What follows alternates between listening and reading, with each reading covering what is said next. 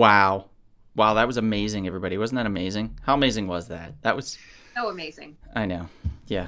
And Righteously amazing. righteously amazing. Yes. Yes, absolutely. Thank you for tuning in, everybody. We are Rumble Pop Live. Sorry we're a little bit late, just a few minutes here. I had to get my drum kit ready. You think I'm kidding? Oh no. It's back. Wait, is that real? Oh God. Oh, it's back, everybody. Who in their right mind gave you a drum set? My mom and dad. No way. The fools. They had no idea the power they were imbuing into me. Like, it's like I could feel it surging inside of me, this evil, like, entity. It was manifesting. Yeah, I'm possessed. That's just what it is. I'm pretty sure. Possessed by a demon. Yeah. Kevin's like, I'll exercise it. Next thing you know, we're doing, like, power lifts and squats and reps. And Bonnie also has certified demonic extraction powers as well. Oh, really? Sure. Absolutely. Get some sage up in there and See? get some holy water and the final talent you have, Bonnie, in this type of situation, a Cobra Kai kick. Oh, I didn't know. Yes. I didn't know she had any of that. I'm impressed. maybe not a Cobra Hey, Kai Janet. kick, but more of the crane kick. Yes, you see? That way you kick the demon out of him. Kick the shit out of Right that in the demon. teeth. That wicked demon. Wicked. You know, one of my favorite things was in the first Ninja Turtles when they were watching a cartoon on TV at April's place, and Mikey was getting all into it. And he was like, "Oh, come on, and the turtle was trying to catch the rabbit, and he was like, "Just ninja kick the damn rabbit." I was like 9 or 10 or something, and I friggin' lost it. I was like, "This is the best movie in my entire life." And It's about the original movie? That probably was true up until that point. Yeah, the 1989, 1990. 1990. Yeah. Yeah. Yeah, that was a pretty great film for its time, for sure. Like for And the second Still a one great film. with Vanilla Ice. Go Ninja, go Ninja. Oh go. yes, that was awesome as well. Ninja, rap. So filled with awesome. I'm gonna do some stuff in the background here, and Kevin's gonna do some intros, if that's cool, Kevin, to allow me my personal space to be able to do this. I appreciate that very much. Your personal space. Wow. Yes. It seems like it's so personal that you need to have like a private moment or something with your equipment. I am in a new room now. I don't know if you guys noticed the prison that I'm inside now. Yeah, that's apparently. true. The room is like a blank slate behind you. Yes, it does look rather prison-y, and I do apologize about that. But I wasn't sure what to put up on the walls. This is my new office, my new streaming office. So I'm going to be doing live shows for sales. I'm going to do OnlyFans content. So I set up an OnlyFans account. So I'm going to be doing that. It's just thighs, legs and thighs and stuff. Kevin. I'll be your first subscriber, Donald. Yeah. Woohoo! And by the way, I guarantee you, Chris will give you $100 a month for your shoulders and thighs and calf muscles that he wants to look Whatever at. happened to the foot files? Jeez, Bonnie, like you were one of 4 people that really enjoyed it, and I enjoyed it too. I had a hell of a fun time doing it because I was bored at work, and it was so fun and easy to do. Like there was literally nothing. I would go to work for 8 hours, do 1 hour of work, and sit around for 7 hours. It was that bad. Like it was that bad. I worked at a tea and Chinese herb company, and we got bought out by a porn company. I shit you not. We got bought by a porn company in Chatsworth. So they moved us from off of Pico and La Brea to Chatsworth, and that is exactly what happened. Like it was Porn Central, and so basically, I had an office, and right next to me they would film. So when I would be talking to people like very quietly about their health and stuff, they'd be banging on the walls and shit, and this chick's moaning and screaming, and the dude's like, "Oh yeah, oh yeah, oh yeah, yeah, take it, baby, take it, baby." And I was like, "I'm so sorry about that. Now, about your erectile dysfunction that you're having. You know what I mean? Like, how do you talk? What do you do in that instance? How do you get, like, you're screwed. Like, that person's pissed already. They're like, there's Did someone your banging revenues behind you. I increase? know it. No. Did the company revenues increase in any way? No, they actually ran us into the ground and out of business within 2 years. So, congrats to them for their tax write-off. I hope they enjoyed it. Oh, I'm sure they did. They I'm did. sure they did. So basically, Sorry. I've done the background stuff, Kevin. Your intros, you've failed Oh, to You're get those telling- done in a timely you're telling order. us- So you telling us about your now, Kevin, now you're opening whatever you're saying. It's cut in half. Whatever, if you don't finish in the time that goes off on this phone, you're in trouble. Like, I'm just fine, gonna here we move go. on to the next person. Okay. fine. Here we go. That's what Kevin. Hello, Seriously, everybody. Kevin. Seriously, that's what's gonna All right, happen. Here we go. Here we go. Okay, Hello, ready? everyone in the 24 time zones. Welcome to Rumble Pod. Moving on. And Moving now, on. You're gonna hear my co-hosts and co-conspirators. First, the crazy madman in that blue headset who's trying to play some bizarre sound effect off his phone. He is Out of from time. Ohio. It's He's from a Donald. Buckeye Hi, everybody. state. He's from a state that Next. Chris Turner despises. Next, Chris. Speaking of Chris, The Cleveland let's go to Indians, Chris. The Cleveland Browns. Chris is next. All those teams. A Chris. team that the New York Yankees had Hey, such pleasure 2 years ago. we're done with- eliminating we're done with from Chris the now. MLB playoffs. We're on to Bonnie. He is the original Don. We're on. We've moved on to Bonnie. I'm sorry. Oh, far be it from me to stop and applause. I'm sorry, everybody. Thank you. And the man from Michigan, a man who's a professor of many various academic and copious arts. He is a man who's Time's up. lovable. He is huggable. He is a man who the ladies love, who love him so much. He gives so much love. He is Professor Chris D. Turner. Jesus, that's pretty intense. I don't know And- about the giving so much. I don't know about that. That's a little. You're a giving man, sir. And of course, last but not least, a lovely lady from that beautiful Grand Canyon state of Arizona. A lady who has the highest of moral character. A lady who lives the Cobra Kai lifestyle. She is a top 10 Polynesian dancer on the west coast of the United States. And she's one of the best cat mothers in America today. Give it up for the brilliant, the bewitching. She is Miss Bonnie Tubb. Thank you. Thank you. Congrats, Bonnie. And then we move on to Kevin. Yes, you know I'm your humble podcaster, your humble servant, the Grand Master of the Jedi and Vulcan Arts, your Supreme Chancellor, Brother Kevin. And I see Brother Big Sean is in the chats. We want to give him credit and give him respect because he chose this interesting and very delicious topic tonight. He Yes, did. we're going to be discussing bad films from good directors. Insufferable cinematic duds that came from excellent filmmakers. And I know that Mr. Turner and Miss Tuttle are going to go at it tonight over one particular film that they disagree upon. Oh, there's going to be a fight. Frank, by the way, I've seen the first episode of season 1 of Yellow Jackets. It was very good, but I forgot about it, so I need to go back. So I'm also excited to finish that now that I remembered. So thank you for reminding me. And yes, definitely hats off to Big Sean for the idea. Appreciate you. And to Sammy saying, I'm trying to bust everybody's eardrums. What is that? What are you talking about? Probably the drum set thing. That's probably Wait, why. what'd you say, Kevin? Oh, jeez. Did you say drum Why set? did you gotta say something? I know. I set us up.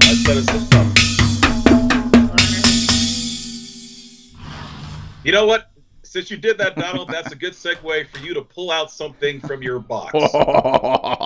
That's what she Say what said. now? That's what she said.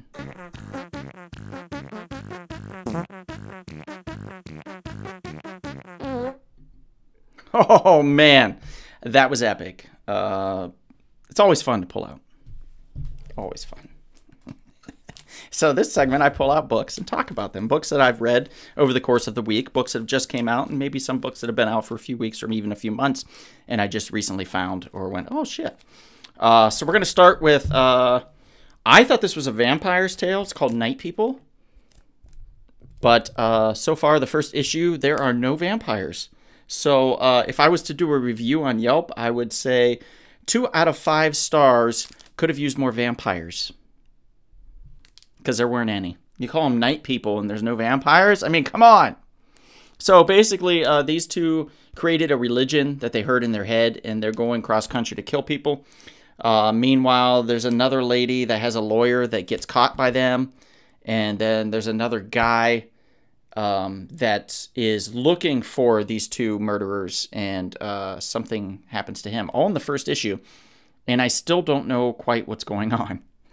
So for it to be jam-packed with so much story and me not quite getting the whole thing, I'm a little confused, but I am willing to check in to the next issue. So they've at least got my attention, but they don't have me hooked. So we'll go from there. I'm going to give this 5.5 out of 10 for now. If you have the extra money, sure. If you don't, let it go. Moving on to one of my favorites in the last year, and I've preached it over and over. If there has ever been a bigger fan, point them out, and I'll kill them. So then I can be the biggest fan. I'm talking about Beneath the Trees Where Nobody Sees. Yes, those lovable, Kevin, help me out, anthropomorphic.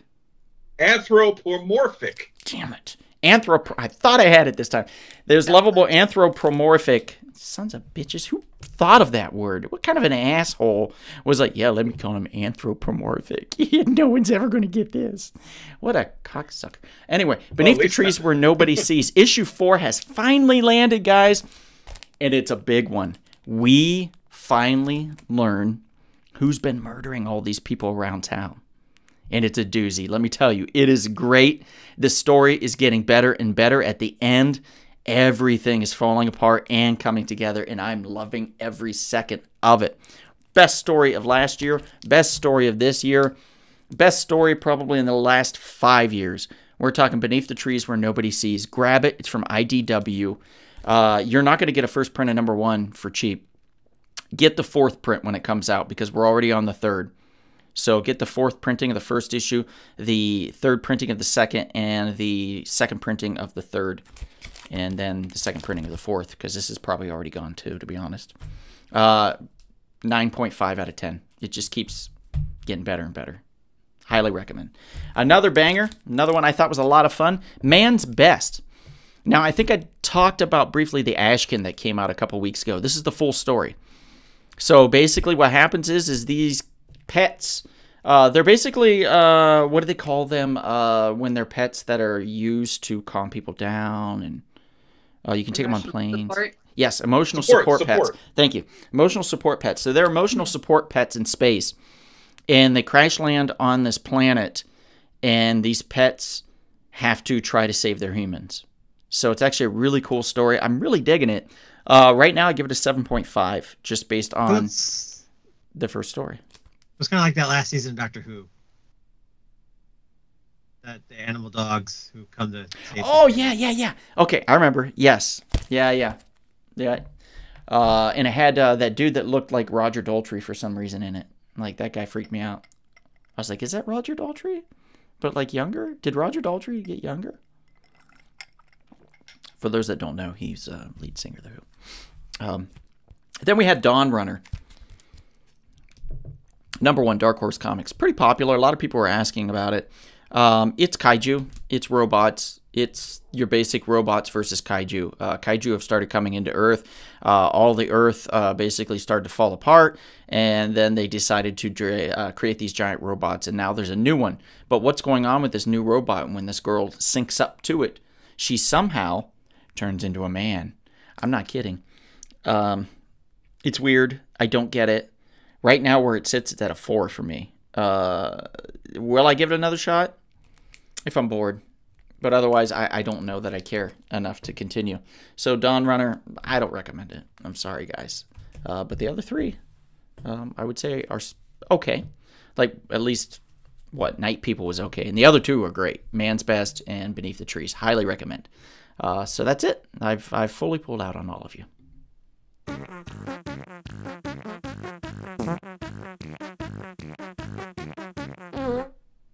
Yay! What a great pull-out session, right? I did that faster. I did that faster than Kevin did the intros. Just pointing that out. You did. I'm impressed. Point that out. Thank you. I don't know about that. I think I deserve a drum roll. At the same time, Kevin gave me a good nap, so I'm well energized for the show now. You see? Look at that. Look at that. Did anybody hear anything Chris was saying? I'm sorry. I love my drums. I said that Kevin gave me a good nap. Oh, yeah. Well, yeah, he does do that. Yeah. Let's see. We got some comments here. Let's see. Big Sean says Neil Peart's very first drum lesson ever sounded better than Dawn tonight. Ouch. Wow. Wow, Big Sean. I thought that maybe you were going to be like trying to be nurturing and helpful. Yeah, but no. No, I should have known. I should have known. Hector Hernandez is here. Hector says, Donald, what's your weekly reading schedule? Like 30 minutes a day? I need some motivation to read more. No, actually, it's not 30 minutes a day. I read a book probably in like 10 to 15 minutes, and I'll read one usually or two on like a Friday. And then when I'm on the weekend, because I'm off from both my jobs on the weekend, then I will sit down and then I'll block out like an hour. And sometimes if I have time, and if not, it's a half hour. It's just whenever I can make time. And I do it like to be able to do this. I wasn't reading enough, I thought, of the books that I was getting. And I was like, how can I kind of motivate myself? So that's how this, little segment came to be. Was basically just to motivate myself, but also to share some of my opinions. Because, when I work at the shop, I work at We Can Be Heroes in Chatsworth. And when I work there, a lot of times people will be like, oh, well, what book do you recommend? Or what do you like right now? What are you reading right now? And I was like, nothing. Like, I'm not. I read this, the back of a Bazooka Joe wrapper a couple weeks ago. So I was like, okay, I need to get better at this. I need to move along. So that's how I did it. Sammy says, better luck next time, Donald. Geez, thanks.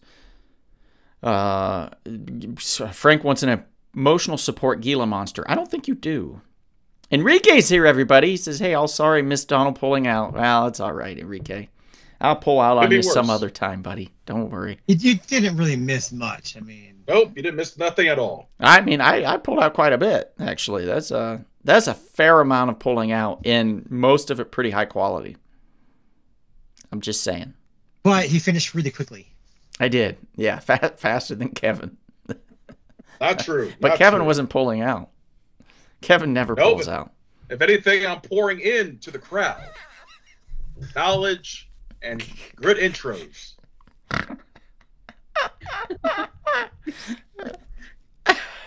I don't understand what's so funny about that. I'm pouring onto the crowd good intros. Pouring into them, knowledge. Just pumping them full, right? Pumping them full of intros, giving exquisite introductions of the three of you. Mm-hmm. I think they enjoy that. They enjoy being pumped, yes. Pumped up with excitement. Great job. Introductions. Speaking of pumping them with knowledge, let's pump them full of hot sauce, specifically Half's hot sauce. Yes, I just finished this absolutely. bottle today. It is empty. It was the Trippy Pickle hot sauce. Nice, thick dill pickle hot sauce with a really spectacular flavor. Love this one. One of my favorites, and it's out. So thankfully, I have another jar already in the fridge ready to go. Another bottle. So round 2, here we come, baby. You can go to halfshotsauce.com, type in a coupon code Donald Hiccups to get 10% off your order. Order some hot sauce now, guys. It's fantastic. I highly recommend it. You won't regret it. I also want to bring up really quickly that I did something over the weekend, and I'm pretty proud of myself. You know how you ever go out in public or something, and you're like, gee, I just want a drink. You know, I want to have an open container, and I'm tired of getting arrested or getting in trouble. Well, I looked up online, and I found these can covers, right? So I have a Coca-Cola, right? And it's actually not a Coca-Cola. It's a Mai Tai. Huh? And That is brilliant. for those of you that are like, I don't drink Coke, well, how about a Sprite? Lemon lime goodness for you. and they have a Diet Coke, too, for those of you that are like, oh, I can't because of the sugar. So you can get a Diet Coke can cover also.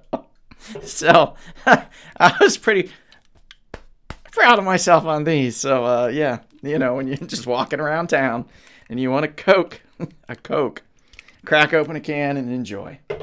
And speaking of which, throughout this podcast, I'll be having a little bit, just a tiny bit, to see where my tolerance level is. I got some new edibles, and I'm just trying them out.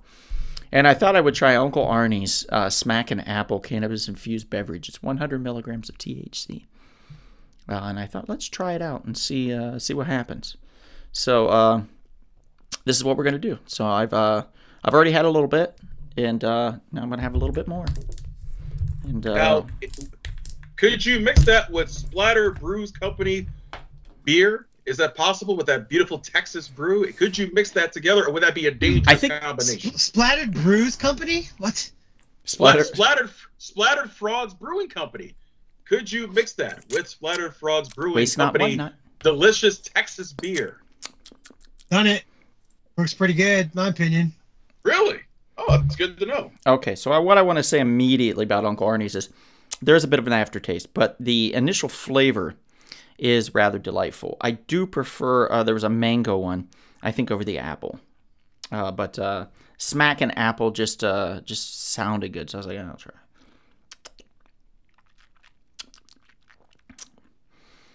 Yeah, it's overwhelmingly sweet, so it smacks you right in the face with that sweetness. But then it does mellow, and then about, yeah, there it is. There's that aftertaste, that weedy kind of pot cannabis flavory, you know, that you would get. Not my favorite aftertaste, which is why I had this drink. So we'll see how that goes. Anyway. And yes, Mom and Dad, this is the stuff that Dad used that was very helpful. And they have it in bigger bottles now, which is great, because it wasn't little shots, little shot bottles, which was how I was able to get it over there. But the larger bottles are nice. Very convenient. But anyway, JR is here. JR, that is Jason. Jason, good to see you. Big Sean says, Don, enough with your turgid and engorged comments. Oh, I agree. Wow. That's sexual. That's of a sexual nature, sir. I am feeling uncomfortable right now because I think he's hitting on me. Isn't he? No. You sure? He's not hitting on you. I think he's he not is. hitting on you. He doesn't need you, Donald. He said my comments are engorging to him. It means different things. Does it, though? Yes. Does it? Yes. Okay. All right. Evan Aldrich is here. Hey, Evan. We used to cut the aluminum cans. Well, there you go. And Enrique says no crossfading. And he says alcohol and edibles. Tyranny don't agree with me. Oh, well, you just take a little bit, and then you can have. You gotta work it out. There's a system. You just have to have the ability for self-control. I think is primarily the best solution there. It's the self-control. But I digress. Kevin, are you excited about the show? Of course we are, and we're doing this on behalf of our good friend of the show, Mr. Sean. Yes, Big Sean. He didn't go to clown college to be called Mr. He's Big Sean. But it says there he's listed as Mr. Sean, so I'm going by his proper name in the comments, Mr. Sean. He doesn't like that. That's his professional name that he uses for Skype conferencing when he's having meetings or he's applying for a job. But when he's out in the world, he's Big Sean. Okay, whatever you say. Big Sean. Miss Bonnie, Yes, would you like to go first with your first film that you like to trash from an esteemed filmmaker, I esteemed would. director? Sure. Let's get this one out of the way. Oh boy, I know what's coming. You know it's coming. First one that we're going to be talking about is Solo, a Star Wars story. Foul! I call Directed foul! by Mr. Ron Howard. Wow. If ever there was something so wrong in the world, I'm sorry, you guys. it's your opinion. I'm sorry. You can't argue that it was the best thing that Ron Howard has ever directed. No, it's not. Like, he directed The Paper. The Paper was brilliant. It's not really on par with his best stuff, in my opinion. It wasn't one of my favorites. And I'm a big Star Wars fan. I have a high tolerance when it comes to Star Wars. I actually like, all of the new movies. I really didn't care for Solo, though. Solo just Wow. did not do it for me on several levels. It Please has explain, moments. There were because- a couple of things that I did enjoy about it. Donald Glover as Lando Calrissian was one of the greatest, casting choices ever. He Very did a great inspiring. performance there. I would have much preferred a Lando movie than a Solo movie. Wow. Well, we're getting that because of this movie. But Supposed to be, yeah. yeah, What about Woody Harrelson? he's done better. He was okay. He was in this. He was in it. He was there. I don't remember. What about Daenerys Targaryen? Yeah, she's done better as well. Yeah, I feel like Yeah, she has. so much of it was You sicko. I feel like so much of it was forgettable, honestly, and then just it could have been Bonnie, so much but- better. Although I said this before, I'll say it again. I don't necessarily think that it's 100% on Ron Howard, because he did come into the project late. He did have to reshoot like 80% of the movie, so it's not like entirely his fault, but he's still got to take the brunt of it. I disagree. I don't think he has to take the brunt of it. I think he saved the project. This would not have been made if Ron hadn't stepped in. If a competent director hadn't stepped in, I can guarantee you this film would have been 10 times worse than what you think it is. Sure, I think the weakness in this film it could lies have in been the worse, in the yes. lead. The weakness in the film lies in the lead. Yeah. Harrison Ford is very, very unique. He is an incredibly hard actor to emulate, and to have that ability to pour yourself into the role like he did and make it your own in such a unique manner that no one else can replicate that properly is a tip of the hat to his abilities, for sure. But it also did handicap this film from the very beginning.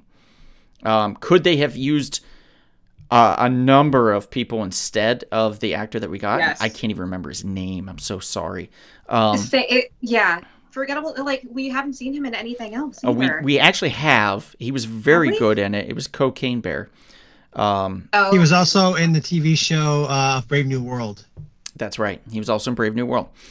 So he's been in a few things. I think the Brave New World was Alden Peacock. Ehrenreich? You or can't Peacock. remember his name? Yeah. What? It's Alden Ehrenreich. You can't remember that name? Evan No, we Aldrich?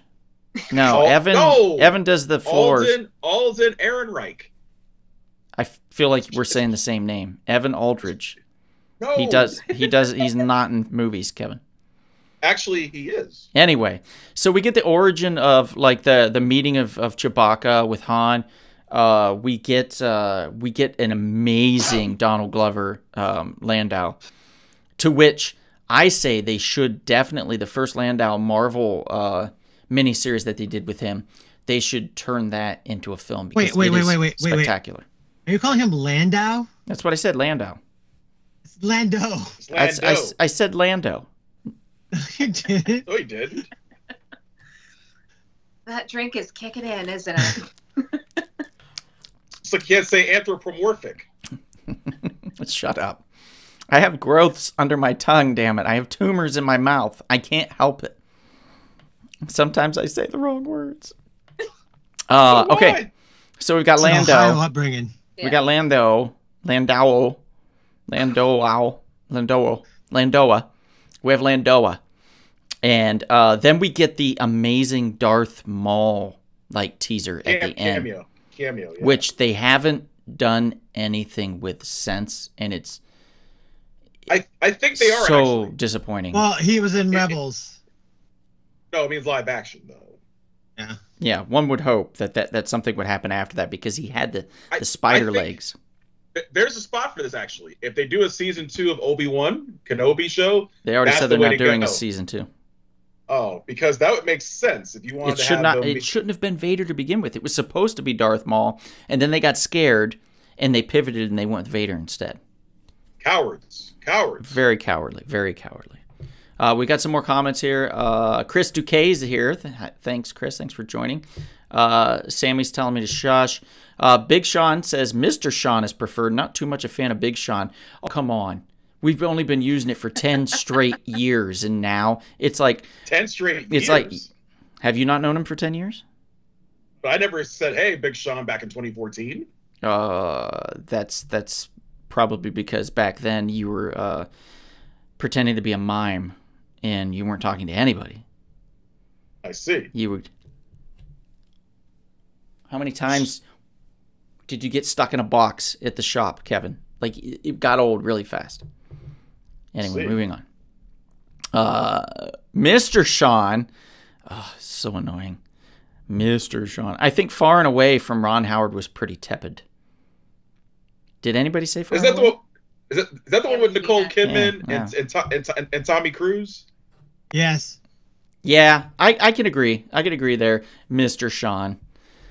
We got to come up with a different name, dude. If you don't like Big Sean, it's going to be something else.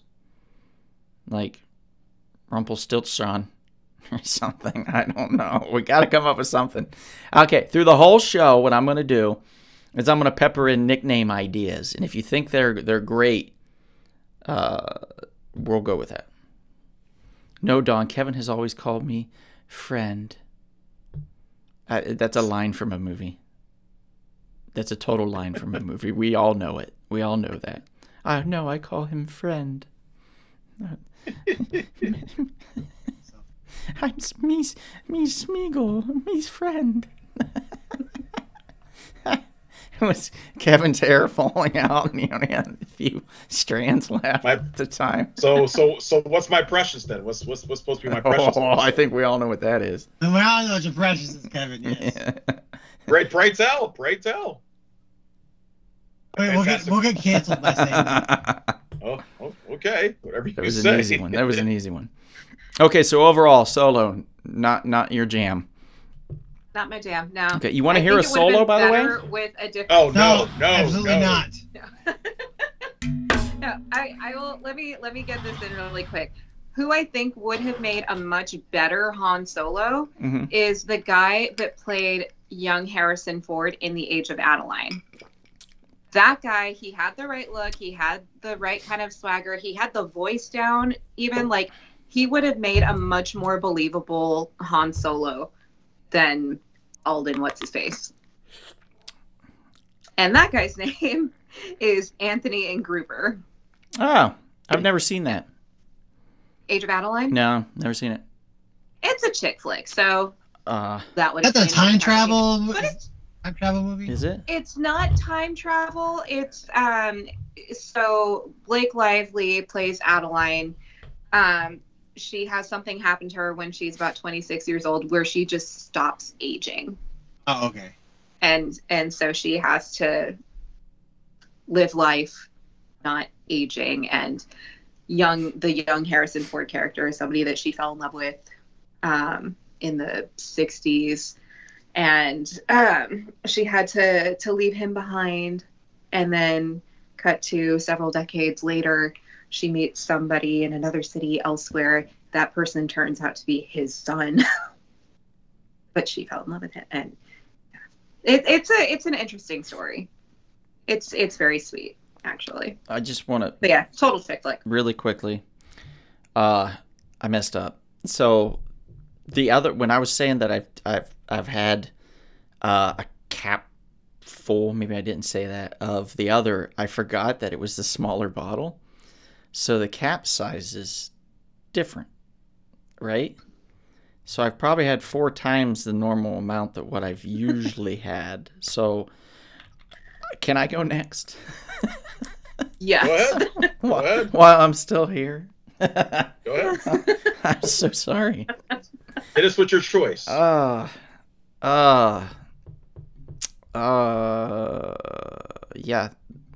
There's a movie coming. Hang on. I got this figured out. Here we go. Oh, this is the best show ever. Hey, Big Sal. Sean McGean is here, and he says, Bonnie, that's like Steve Rogers with Peggy Carter and Sharon Carter. Sean the Bean. Sean Bean. Well, Sean Bean is a great actor. Yeah, but what? That's He is Big a great Sean's actor. new nickname, maybe? Sean Bean?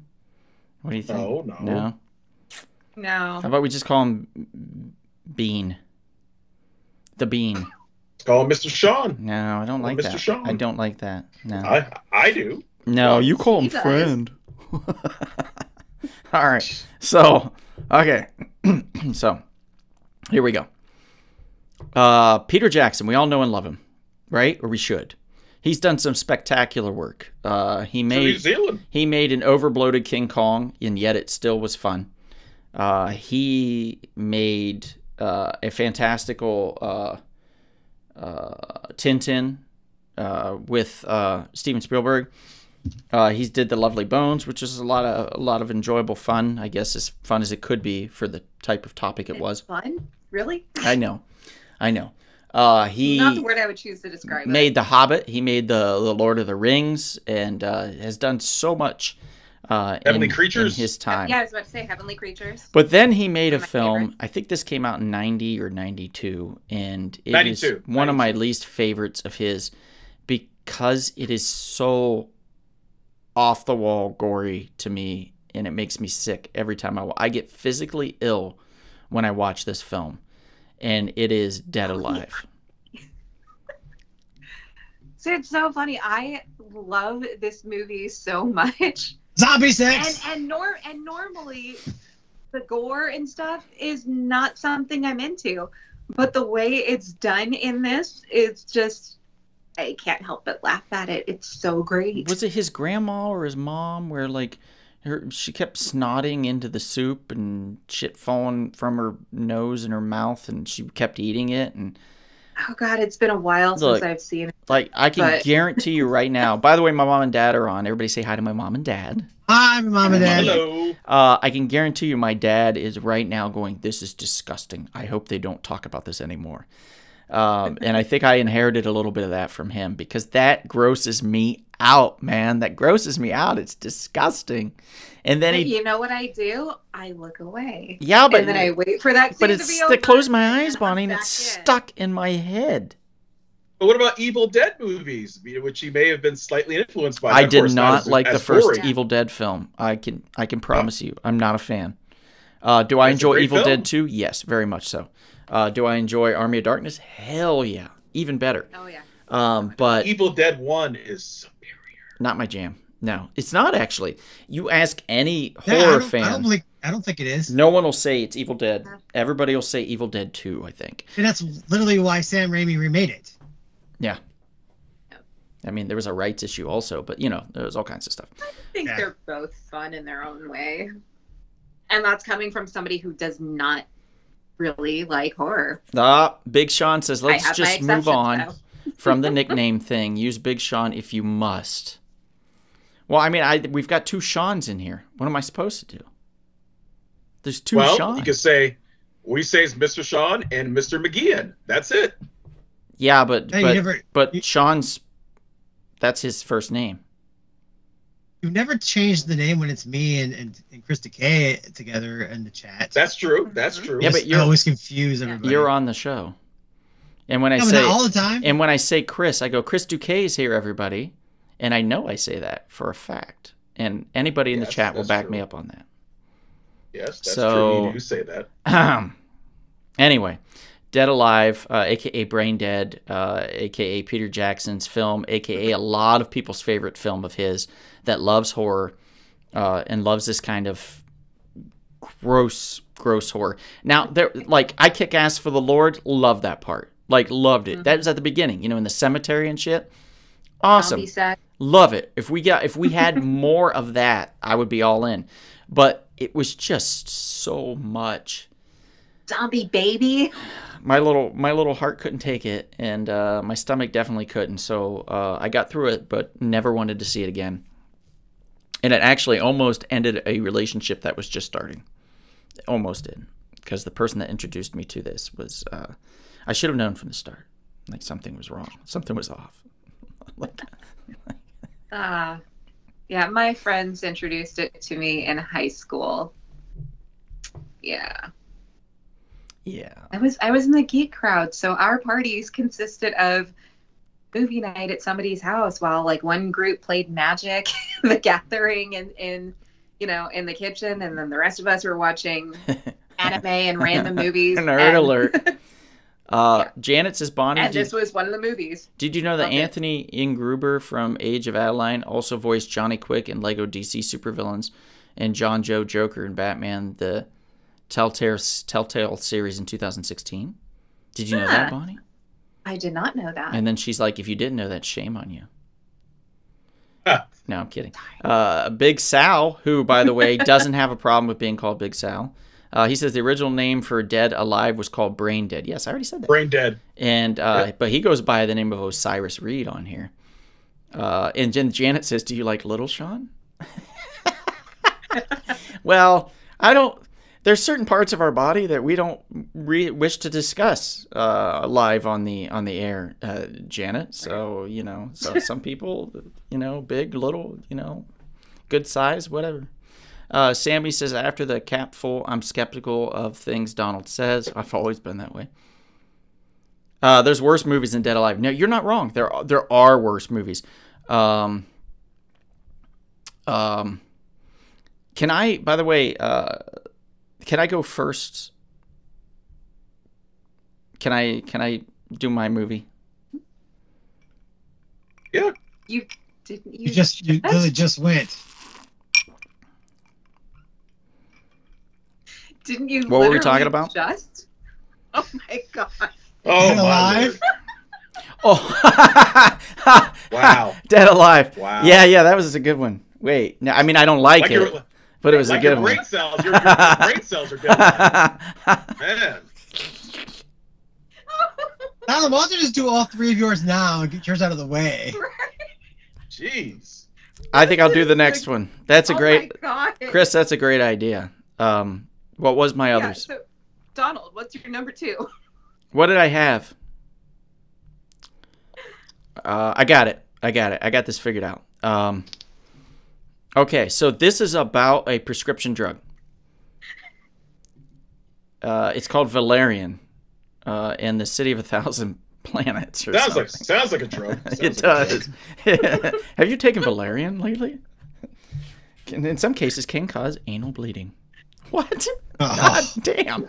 Like, I love the ones where they go, in some cases, death. And I'm like, they'd say that on the air, and I was like, oh my god.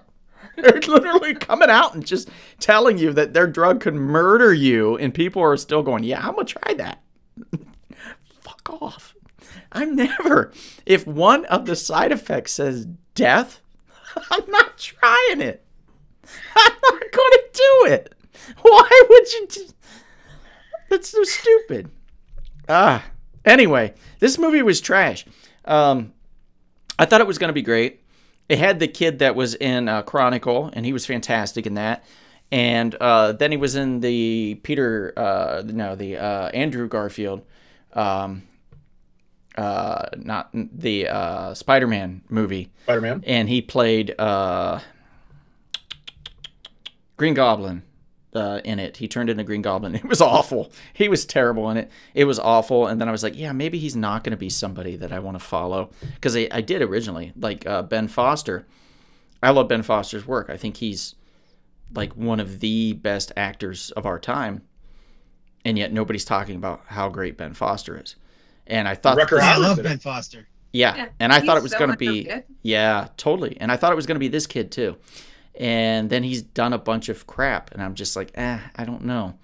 So Valerian wasn't great, and this is directed by Luc Besson, who gave us The Fifth Element, like that won one of our contests on our live pod here And The Professional. for best Yeah, The sci-fi. Professional. He has done The Professional. He has done Wasabi. He has done a ton of films of Jean Reno, and all of them fantastic. He's such a great action thriller writer / director. He's just fantastic. And then he did this, and I think that everybody thought that this was going to be the next Fifth Element, and it was just a giant turd. It was confusing. The plot, I couldn't even tell you what the plot was. Like, there's 1,000 planets. Like, it's Valerian. It's they were on the run, and it's terrible. It is a terrible film, and I don't recommend it. If you would like for me to tell you what the actual plot of it is, I will, but I don't think it's necessary because I don't think you should watch it. That's how bad it is.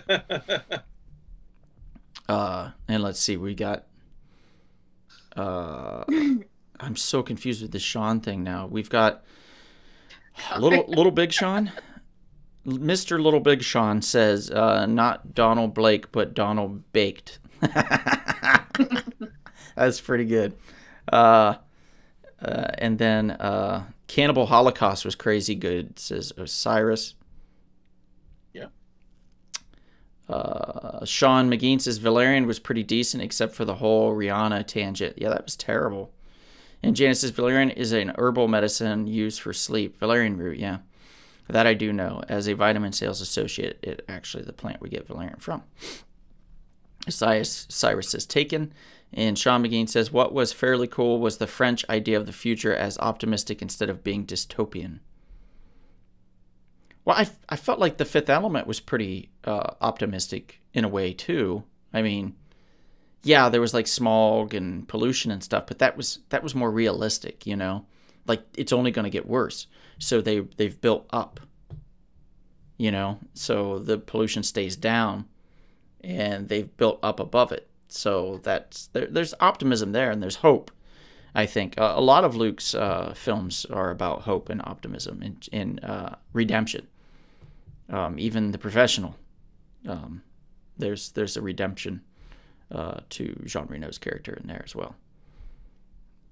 And that's it. That's that one. And I'm going to talk about my next one is Oz, the Great and Powerful,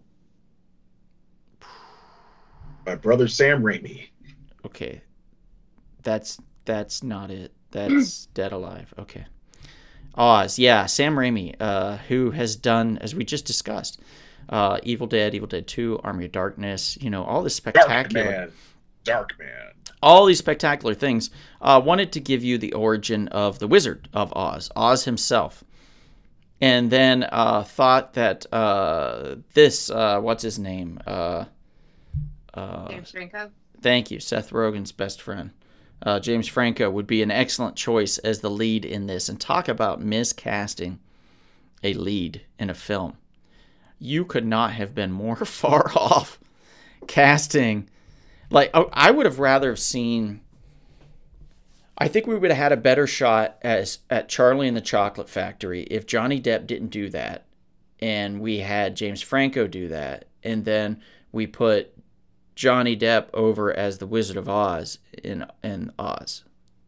I think we would have had a better film. Not that I would have chosen him either, but I'm just saying. You know what wizard I'm looking forward to is I'm looking forward to Jeff Goldblum playing the wizard in Wicked.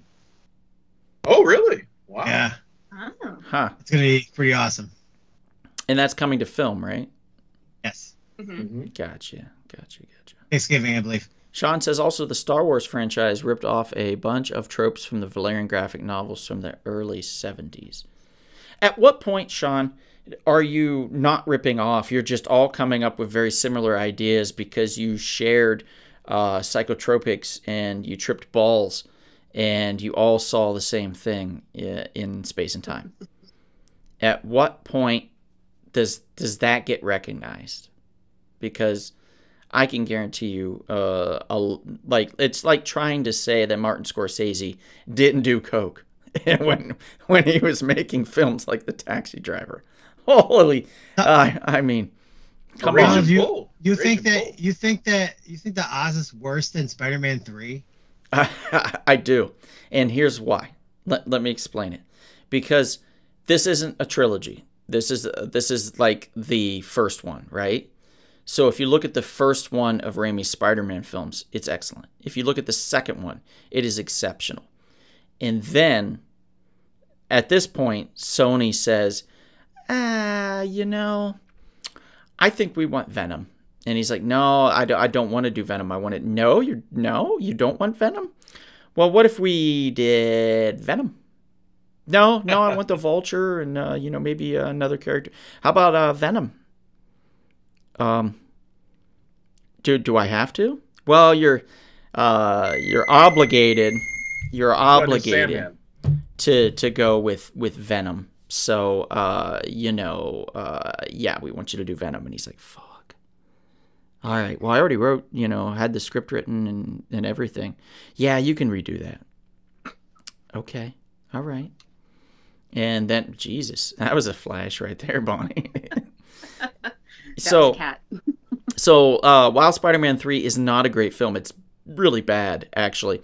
I'm going to say due to studio interference and the fact that we already got two great films prior to that, his worst work would be this Oz film. I think it's terrible. And I did just last year watch The Quick and the Dead for the first time and very much enjoyed it. Very much. I did not expect to enjoy it as much as I did. It's a lot of fun. It's quite a hoot.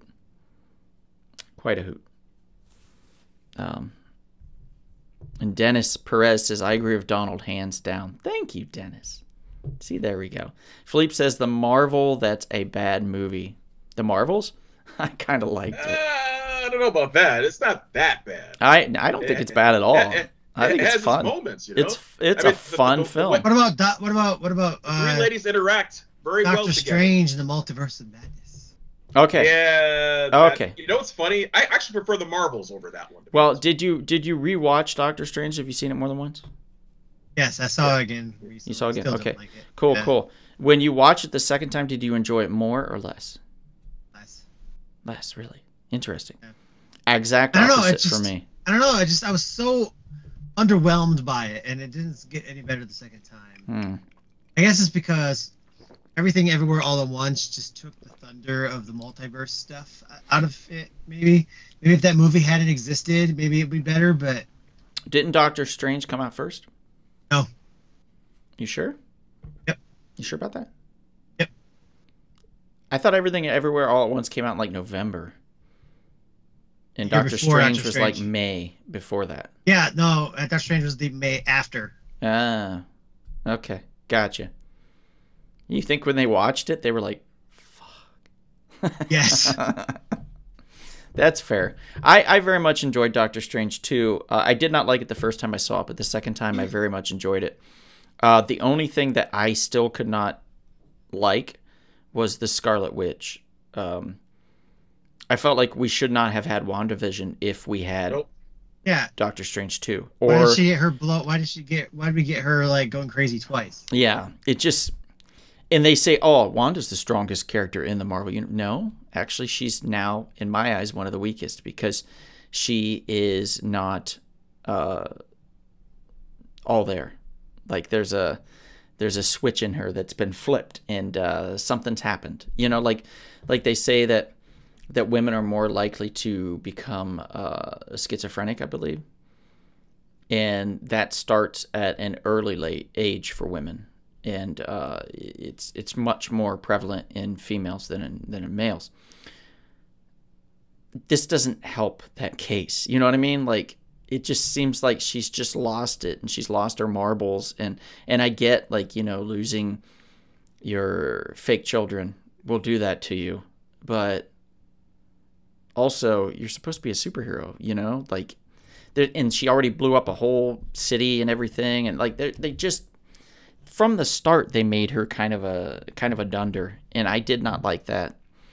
And I don't think Marvel knows how to handle their female characters very well. I'm going to be honest. The only one that I felt that they could do a great job with was the Black Widow, and that's because the Black Widow, this is going to sound weird, and hear me out, felt more like a man. Yeah, I agree. Yeah. So when, you know, because she's like, I'll sleep with whoever, you know, just to get what I need, and I'll do that. I'll punch you right in the face, you know. I'll talk shit to you, you know. She just, like, there was this very girl next door, bro, you know, type vibe with her that I felt, and that I think Marvel recognized and was like, yeah, we can work with this. But then when they got to some truly female characters, they were like, fuck, what do we do? Oh man, oh shit, you know. And then they just kind of screwed the pooch. So not the best with the females. Marvel. I mean, Echo wasn't bad. If you look at Marvel, Echo's a little different. Yeah, oh, wait a minute. What about Hawkeye with oh Kate Bishop? Brain freeze. Yeah, Kate Bishop. I liked her. Yeah, it's an enjoyable series for sure. Yeah.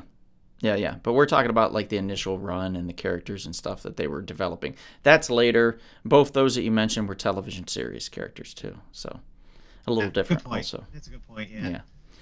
They had more time to develop them. They had to. They were forced to, technically, because they're 6 to 10 episodes or whatnot. But I digress. I'm rambling on. Let's get to whoever Professor. is next. I don't know who Professor that is. Turner. Did Bonnie go? Talk about, yeah, she did one. Yes, Okay, cool. I was first. We're going to talk about a movie that isn't necessarily a bad movie. I just think it's this director's worst movie. And that would be my favorite director, who I think is a phenomenal writer and director, Martin McDonagh. And the movie would be Seven Psychopaths. Oh, I enjoyed that one. And so here's the thing. If you look at all of his bodies of work, it's just his least. In my opinion, I think it's his not his best. I think it's underwhelming with the cast that he had. Like, the cast was freaking Michael Pitt, Sam Rockwell, Colin Farrell, Christopher Walken, Woody Harrelson. Like, great cast and an interesting storyline. And, you know, it's about a writer who was looking for a screenplay but can't find anything. He has a catchy title but doesn't go with it. So then he finds a couple of like guys who they kidnap a dog of a gangster, and then he uses that the events that happen because as fodder for a screenplay. And it's an interesting premise and interesting cast. It just very underwhelming. Yeah. But like I said, I'm not saying by any means this movie is a bad movie. It's just if you look at his body of work, it's probably his worst film. I really do enjoy the film, but not as much as all of the other ones, because he's a phenomenal director. And it's just, I'm always in awe with everything he does. I 100% agree, Chris. This is a movie. It's a movie. And just think about the movie. It was only shot for $15 million.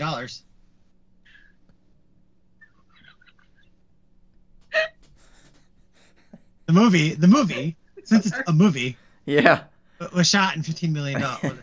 It's one of the few movies that he's actually shot that was shot in America too. A lot of his movies are shot in Europe. So. It was mostly shot in LA, right? Yeah, it was shot in LA. Yeah. Yeah, like 100% in LA, I think. You were saying it wasn't. It was good, but not great. Right? Yes. Okay. Yeah. That I agree. I agree there. I wanted more from this. Yeah, underwhelming. Yeah, very underwhelming. Yeah, especially with the actors you had involved. Wow. What's his name? Yeah. The guy sitting in the Christopher middle. Walken, Sam Rockwell. Colin Farrell. Sam Rockwell is another one of my like underrateds. Like, he should be. He's got a decent, name, of course, but like, he should be A-level. You know what I mean? Like, the man is a chameleon. He can step into any role. Yeah, I think my favorite Sam Rockwell performance was in a Mark McDonagh movie, and that was Billboards. He's phenomenal in that movie. Yeah, the 3 billboards of Macchiatus Estrada, right? Something like that. Yes, sure, yeah. Yeah. That's why I just called it 3 billboards. Yeah. Yeah, something like that. It's a long, whatever it is. Yeah. But he's phenomenal. I also really like him in Hitchhiker's Guide to the Galaxy too. What was the movie and director again? 7 Psychopaths, Martin McDonagh. Thank you. Somebody else was asking, not me. It's not. I promise. If you haven't checked it out, it's worth a watch. Like I said, it's not his best film, but it's fun. It's that great cast. Sean McGean says Michael Pitt is great in The Dreamers. And Sam Rockwell yes, he I still have not seen The Dreamers. I need to do that. It's a good movie. I Eva love Green. Michael Pitt. I don't know Eva anything Green, about. she's in it too. Isn't that the one with Dennis Quaid? The Dreamers? Yeah, they go into the dreams or something. No. No. It was directed by Bernard Bertolucci. Sounds like an Italian restaurant. Well, good Italian director. I mean, he is Italian, so. Yeah. You had the pizza at Bertolini's. It's a good.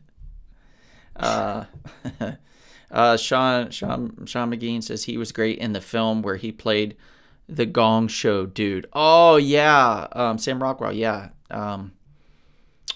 What was that? I can't remember now. But you're right. He was really good. He was a spy too or something.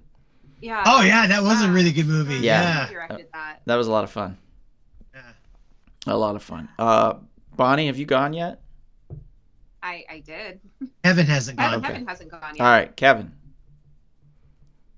I'm going to go with Oliver Stone's disaster movie, Alexander. Ugh. The man who gave us Wall Street, Platoon, Born on the 4th of July, Any Given Sunday, wrote Scarface, gave us a meandering piece of crap biopic drama of Alexander the Great. And what's sad is... Speaking of Colin Farrell, wasn't he in that movie? Colin Farrell played was Alexander. Yeah. Not And so the sad great. thing is, I don't buy it. Alexander the I Terrible. don't buy it. I don't buy Colin Farrell as Alexander. It starts right there, and that's where you have a problem. Where you're a lead actor as Alexander, you just don't buy him. I'm sorry, I don't believe that you're Alexander the Great, buddy. I'm sorry. And Yeah. Angelina Jolie is his mother. Queen Olympias. Val Kilmer plays his father, King Philip II. Even he looks just weird as his father. Anthony Hopkins plays Ptolemy. Jared Leto plays his best buddy, Hesphasion. Rosario Dawson as one of his lovers, well, female lover in this case. And for some reason, she had like the worst. Like her accent sounded Russian for some stupid reason. It didn't make any sense. Christopher Plummer as Aristotle. I mean, you have a great cast here, Fails but all around. it just sucked. And I remember one line in particular that made me laugh when I think it was Jared Leto's character, Vespasian, was telling him, "Alexander, be reasonable." I mean, it was just over the top acting. It was just terrible. Now the cinematography is great. It looks good, but the acting is awful. I started hating Colin Farrell as an actor because of that movie. Really? Yeah. He's earned my respect again. But yeah, that movie, Yeah. I hated him so much that I was like, I hate him as an actor. He's definitely acted before. Yeah. Yes. I mean, he's phenomenal in Bruges. Yeah. I mean, Yeah, he's acted like acted. and act. Enishman too. Well, let's not talk about that movie, shall we? Because wow, I loved the performances. That movie made me so angry. No, but you got to admit, he was really good in it. He was phenomenal in it. Yeah. Phenomenal. There's been so many times where I've sat through the Oscars and I would go, well, they messed that up. Like, that went to the wrong person. That went to the wrong person, too. And that's one of those moments. I felt like Colin was fantastic. Like, really good, really good, really good. But that's kind of how you can tell a movie's bad, because if you have such a phenomenal actor being not good, it's just bad direction, and it's an all around bad movie because like Well, they're. I feel like Especially when you somewhere. have like as many A-listers in this cast as there were, and they're all terrible. Yeah, true. But like, what was that one film with all the trees? The Happening or something? Yeah. Yeah, where Mark everybody. Wahlberg movie. Everybody was awful. John Leguizamo was terrible, and that's weird to see a bad performance from John Leguizamo. And like, yeah, Wahlberg was terrible. Zoe Deschanel was awful. It was so bad on so many levels. Whereas Or in, how much of it was the script and how much of it was the direction? it could, yeah, it's true. I would say both, since he writes and directs. And it both, yeah. You know, you can't blame too many things here, buddy. When you do both, you kind of screwed the pooch. Nicole says, agree, Alexander was awful. Hi, Nicole. Good to see you. And let's see. Sam Rockwell's really, yeah, we got that. Okay. Yeah, Kevin's right. It's a Berticelli. Berticelli. Berticelli? Bertolucci. Bertolucci. Oh, God. Bertolucci. All right. Fine. And Sean says, from Alexander the Penguin, oh, how the mighty have fallen. I mean, I like this penguin though. his penguin's fantastic. Yeah.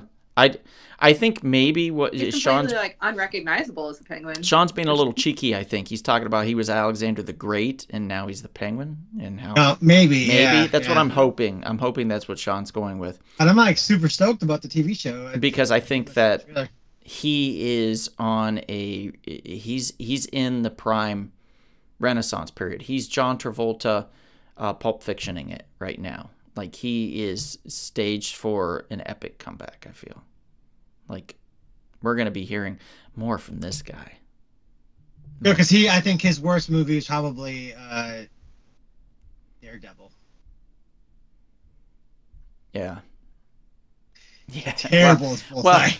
well, I mean, yeah, but also I don't think anybody gave him direction either. It didn't feel like, like the only thing good about that movie was, well, okay, there was two things. It was Michael Clark Duncan as Kingpin. He was fantastic. Was he better than Vincent D'Onofrio? No. No. But No. he was the best we got for that time, and he was still really good. That's the one, like, Yeah, what one do of you the have to few. compare it to? John Travolta? I mean, Yeah. Punisher. Oh yeah, John Travolta's the villain in The Punisher. That's true. Something Saint. He was. No, I thought wasn't he? I thought he was the same character. No. Vincent Saint, I think, is who he was in The Punisher. Oh, John Travolta. Yeah, I thought he was No, he wasn't the Kingpin. Kingpin. Yeah, I mean, he should have been technically, I guess, Yeah. if you think about it. But Lionsgate owned the rights at the time, and I think they were just like, whatever, we'll create a new. I think it was Kingpin, but they changed the name because they didn't have the rights to it. 'Cause it Maybe. seemed like Kingpin. It's possible. Dressed yeah. like Kingpin, acted like Kingpin. but didn't look Okay, Sean McGean says, yeah, I was being cheeky. He's good as the Penguin. Okay, cool. Yeah. Jason says, Dawn, I think you hit the right dose. Thanks, buddy. I think I'm doing all right. I'm hanging in there. For those of you that don't know, throughout the show, I was going to start sipping a little bit of this Smackin' Apple edible, 100 milligrams, and I thought I misdosed, but I think I'm okay. I feel like I'm leveling off. I got a little loopy, but I feel like I'm starting to level off a little bit. Maybe. So Time will tell. right. So We'll I see, stopped. We'll see, yeah. I stopped sipping, to kind of, I don't know, to do something, to not be like this.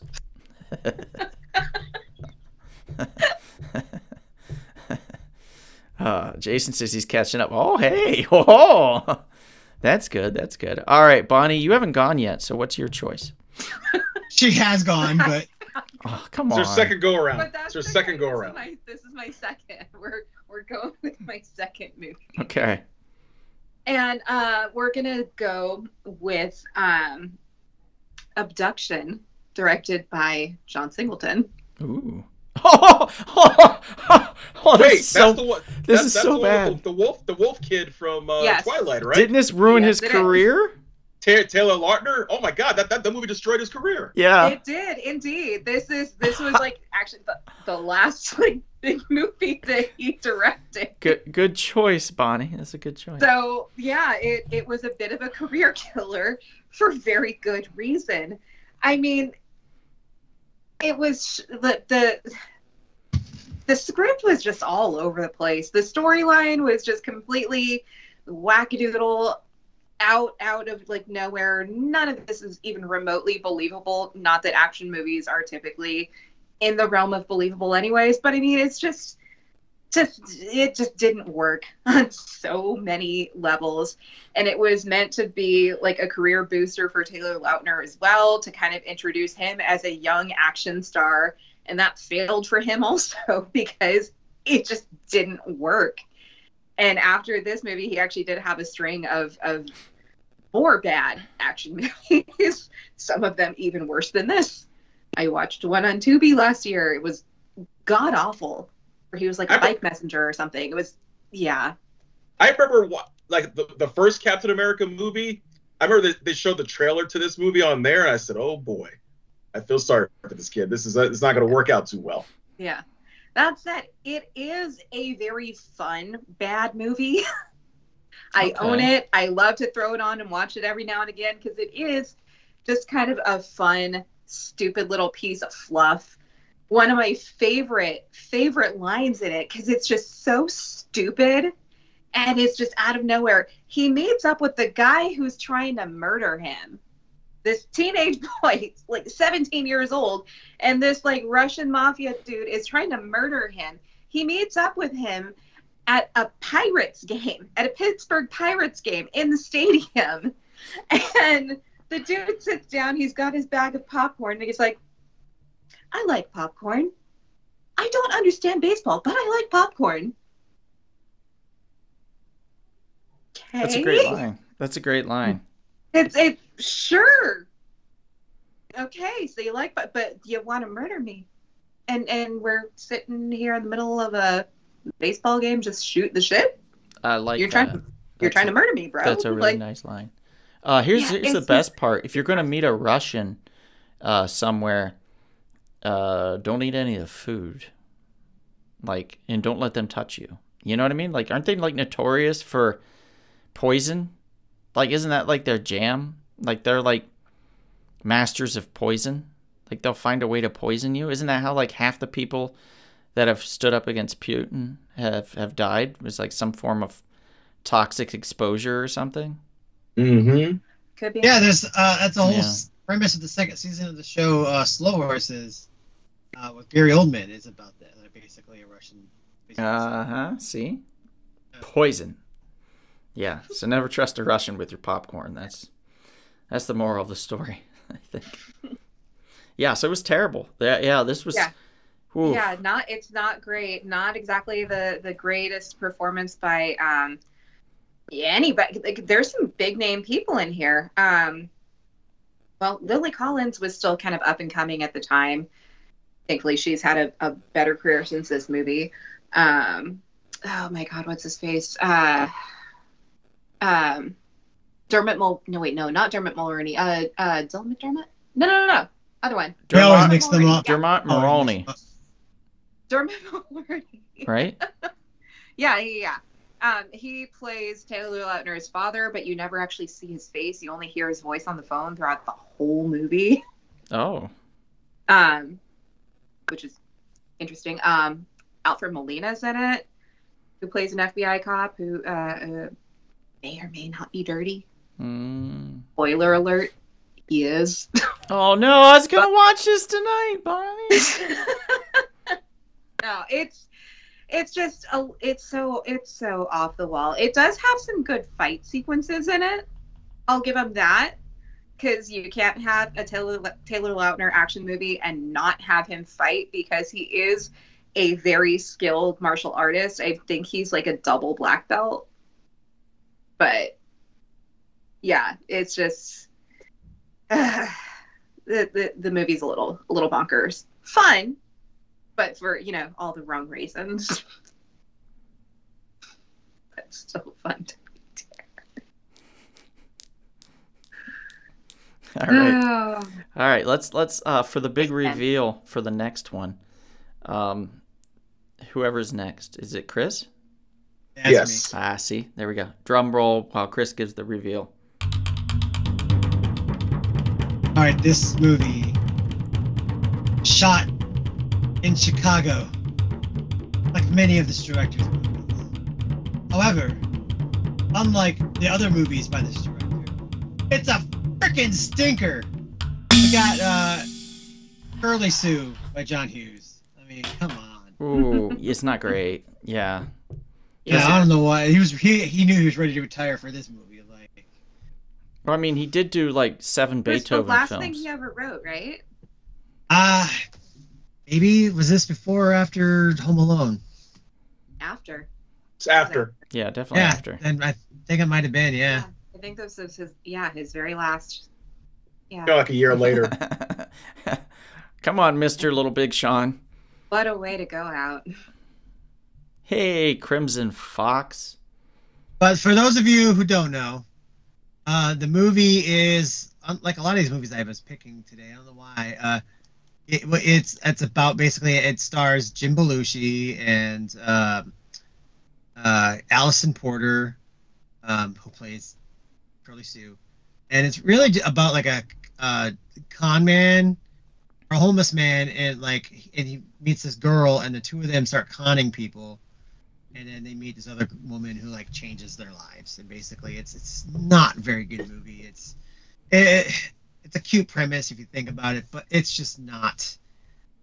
It's not good. I do not enjoy watching this movie.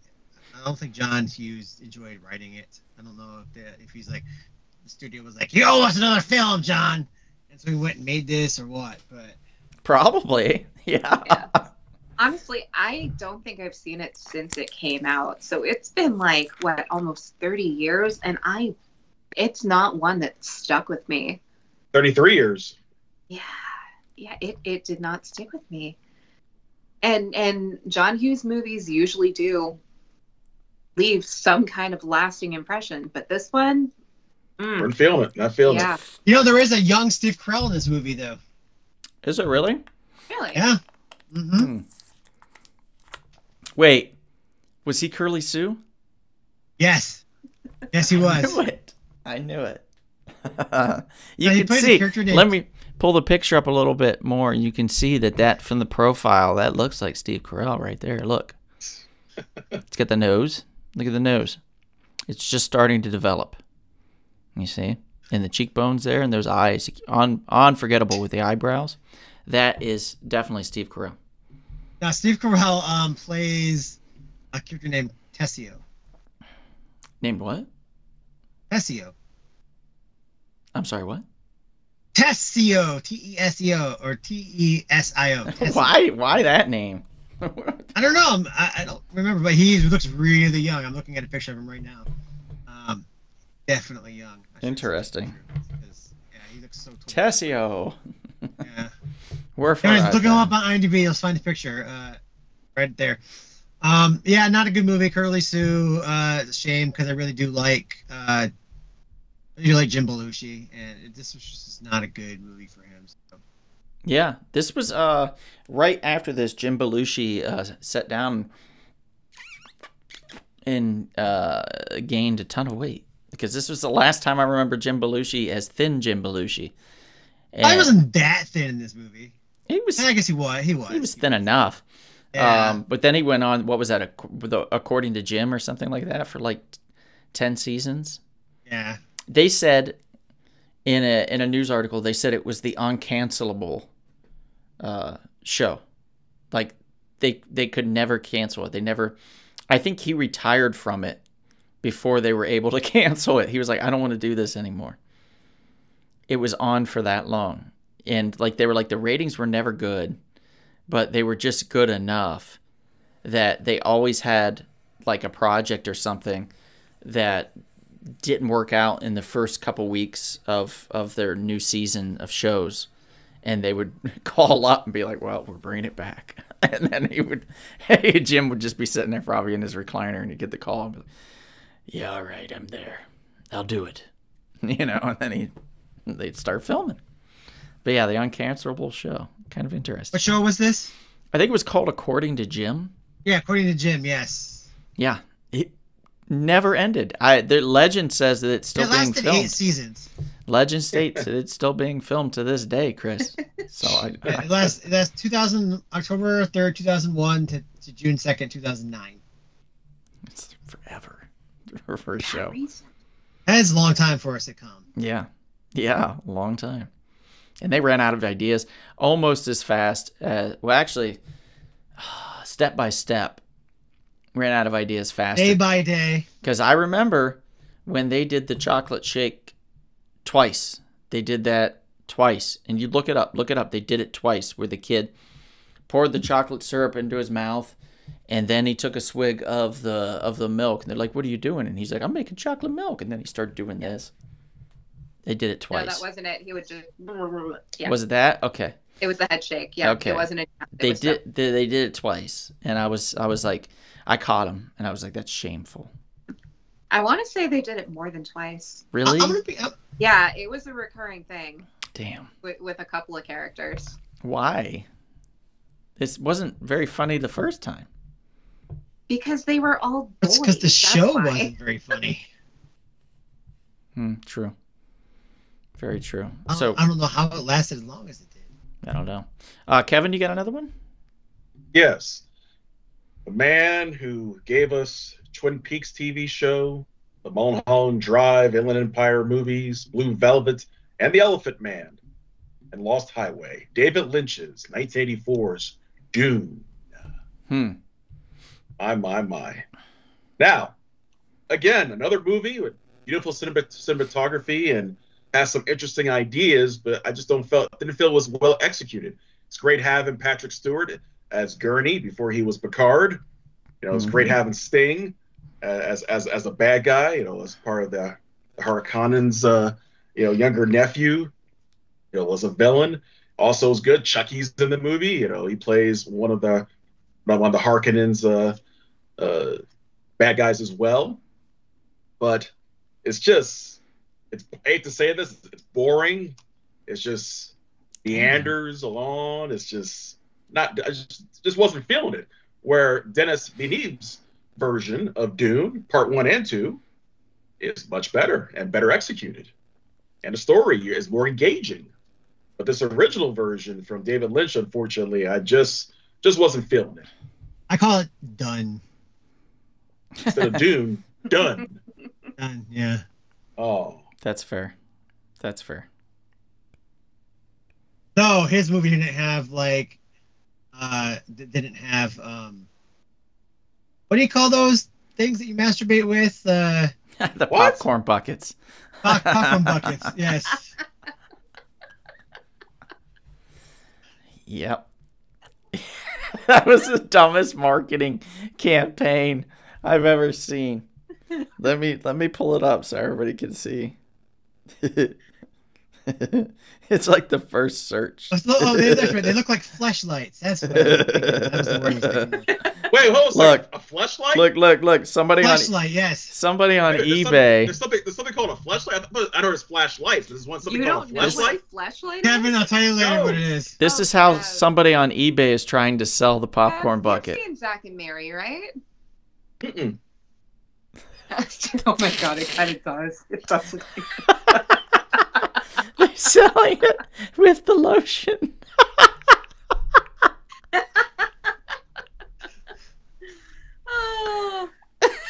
Oh yes, Sean McGeehan, you make a very good point. Yes, we never saw Podorowski's version of Dune in the 70s because I heard it would have been a really good movie. Yeah, it's sad we never got to see it. It's true. But there's a documentary you can watch. It actually discusses what's in there and the different concepts that could have been or would have been. And he's still alive. He's like in his 90s. Janet says, yes, Kevin, that Dune was hard to watch. The newer ones are so good. Sammy says, Jesus Chris. Jesus Chris? What did Chris say? Fleshlight. Yeah. Oh, you. Oh, okay. Got it. That's Mr. Little Big Sean Hey, says, am I wrong? Am I wrong? Dune Am I 84 wrong? is a misfire for Lynch, but it has some cool elements and a look that would now be called steampunk. And Sean McGean says, what's a tragedy is that, oh yeah, you already talked about that. And then Jodorowsky. Mr. Little Big Sean says, amen, I recently saw the documentary and was blown away by his ideas, which got spread out to other films. Yeah, it's true. Different sci-fi films definitely took Jodorowsky's ideas and used them in the future. Alien, the Alien movie from Ridley Scott, definitely borrowed certain elements. I think even Lucas may have borrowed some elements for Star Wars. They also stole his name for the title of a film, of a Studio Ghibli film. Jodorowsky? Yes. Yeah, it's about the flying pig. Oh. Yeah, they stole that. So there's that too. It's disgusting what movie studios do nowadays. So Bonnie, You mean Porky's the Next Baconing? Is that what it was called? Yes, Bonnie hasn't gone yet. So can Bonnie, can you do one now? Her last one. My last one. Okay. And yeah, we are going to be talking about Christopher Nolan's Tenet. Oof. Yeah. Yeah. All right, just real quick, I have a brief sidebar here. This is how I feel about all of Christopher Nolan's movies. So, you what? Fair you enough. dislike all of them? yes, I don't like him as a director at all. I didn't. I know. You don't like The a lot of Prestige? people that You don't like The feel the same way. Prestige at least? Are you serious? What's wrong with you? The first Batman's not bad, or sorry, the second Batman's not bad. Dark Knight's not bad, but No. So I guess you prefer The Illusionist over The Prestige, which is fine. I don't like Oh, either goodness. of those movies. Wow, you should be ashamed of yourself. Why? He's entitled to his opinion. Yeah, Kevin. Okay, fine. Jeez. Okay. But yeah, Christopher Nolan, I mean, yeah, he can be a little bit divisive, you know? Some people really like his stuff, some people not so much. And this is one of the ones that, I mean, I do appreciate his work, but not this one so much. I really wish I liked it. I went into it wanting to like it because, you know, he directed it. It looked fantastic. It has my man Robert Pattinson in it. You guys know I love him. But oh man, it missed the mark for me. I don't feel like this really, lived up to what he's capable of. So That much was of it didn't make sense. Who was in that movie? Who was the lead in that? Denzel Washington's. Was it Denzel Washington? Yeah, he did So- much better in The Creator than he did in that movie. So No, it wasn't Denzel Washington. It was, No, his his son. son. His His son. son. yeah. Yeah, Denzel sorry. Washington's son was in this. Yeah. Yeah. He Yeah. played the lead. Yeah. He was fine. I had no problem with any of the performances. Yeah, Um, the performances were okay. it's It's just- just Nothing Yeah. stood out besides, like, I was like, oh, Robert Pattinson's, like, not terrible. Okay. yeah, speaking of somebody with a Yeah. with a resurgence right now, it's him. yeah, he's a great actor. People just needed to give him a chance. I mean, But I you don't know, know, because he had to break away from Twilight. That was the problem. He had to get Yeah. away from He was great in Lighthouse. yeah. So I think where Tenet got off on the wrong foot really was just the fact that it basically opened where you felt like you were missing the first reel of the movie. It opens with this like mega like action sequence shootout, but we have no idea what the hell is going on. We have no idea who's shooting at who, what set the stage here, what the hell is happening. Like it just felt like it started in the middle of a really big scene and then backtracked the exposition and then went forward again and then back again. It was so much all over the place. And I get that the concept was, you know, supposed to be mucking with time and all that, you know, like, oh, well, you have to, you know, do everything in reverse to make, you know, this stuff happen. Like, oh, if you want to shoot a gun, you're not going to pull the trigger. You have to think about where you want the bullet to hit first, and then it's going to come out backwards. Or it's just interesting concept, not well executed. Agreed. Yeah. Agreed. Yeah, So, very, like the very much conception. agree, The yeah. conception was better executed. This was, Yeah. ironically, the nail in the coffin between Christopher Nolan and Warner Brothers' relationship. Oh yeah, the 'cause pandemic. It failed miserably, and Warner Brothers thought that this would be their savior. Like, this would do amazing regardless. People would find a way into the theater, and people were still like, no, Yeah, didn't they I don't push want the to die. date back a couple of times? I believe so. And so when they finally released it, and it came out with a thud, Warner Brothers, I think, was pretty livid, and Nolan was like upset that they even released it at all. Like, they should have just waited, I think, in his opinion. Right. And so they rushed it, and then it went to video on demand, or whatever you want to call it, streaming. And that pissed them off. Yeah, that pissed him off. And then that was it. Like, he left and he went to Universal. And the hilarious part is, and then won an Oscar. Wins an Oscar. Oppenheimer. And creates they could have had one of the largest grossing films of that entire year. Probably much to Warner Brothers' annoyance, and so much However, so that they had Barbie at least. Yes, true. They re-released Tenet just recently in theaters for a week because they thought that they didn't give it a good shake. It's like, duh. I mean, it's not a good film by any means. I don't recommend watching it. If you have to skip one of his films, it's this one. And that's a shame, because I felt like Denzel's son was really trying his hardest and putting himself out there apart from Denzel. And it really shows you how friggin' old Denzel must be in order for his son to look like he's in his 40s, you know? Well, actually, Denzel's turning 70 this year. Or he already turned 70. Did he? Wow. Yeah. He does not look it. Yeah, he's good for Black don't crack, dude. Well, no, it does, because Kevin looks like he's around that age. What? Wait, would you say, Bonnie, I'm 80 years old? Son of a bitch. So when we celebrated your 40th, it was a lie. It was a lie. It was double that. Times two. The times should buy true, Donald. Yeah. I should have known when you said you needed some false teeth. I just thought you were joking. Back in the Prohibition days. Yeah. All right, so Tenet. All right, Chris, what's your last one? My last film is by the Coen Brothers. Mm-hmm. It's probably their most boring movie up theirs. Lady Killers. Yeah. I actually never saw Lady Killers. Lady Killers. I was at ArcLight when that came out, but everybody was complaining about it. I mean, there is a cool the one I thing. skipped. Yeah, there's a cool thing. It was shot in Mississippi, mostly shot in Natchez, Mississippi. You know, Mississippi is always hard because it's Mississippi. It's really cool, like on the Mississippi River. MISSIS. And it's basically about it's another con movie actually. It's about Tom Hanks. It has Tom Hanks in it, and it has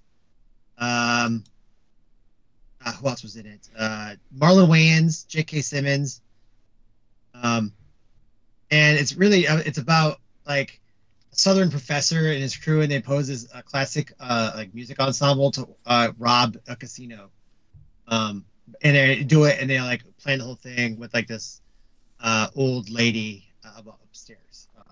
It's really a weird, boring movie. Nothing really happens in it, and I was like, Coens, what are you doing? And I think it came right after. What does it come right after?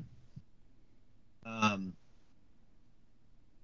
Brother Were Out There, which was so good, and then it was like such a high, and then this came out, and it was another one of those movies that was super underwhelming and incredibly boring.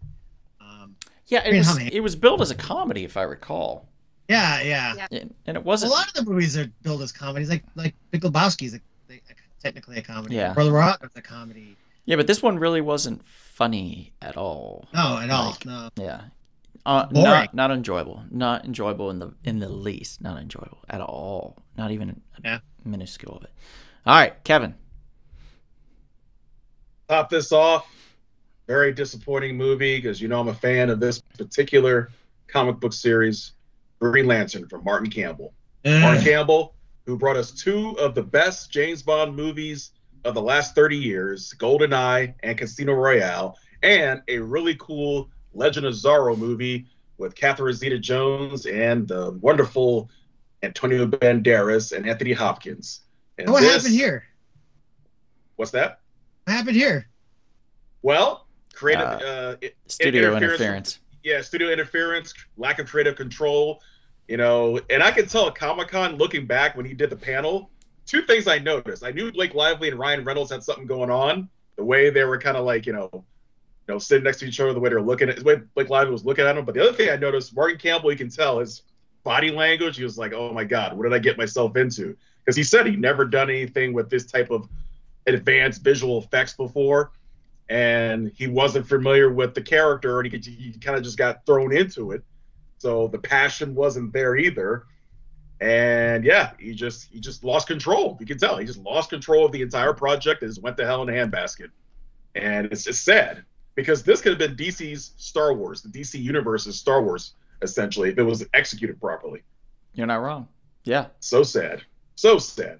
Yeah, good cast too. Ryan Reynolds, Blake Lively, Peter Skarsgård, Mark Strong, who was a good Sinestro, by the way. Yes, a great Sinestro. And Warner Brothers should still try to do, I would say do a mini-series or something with him as Sinestro.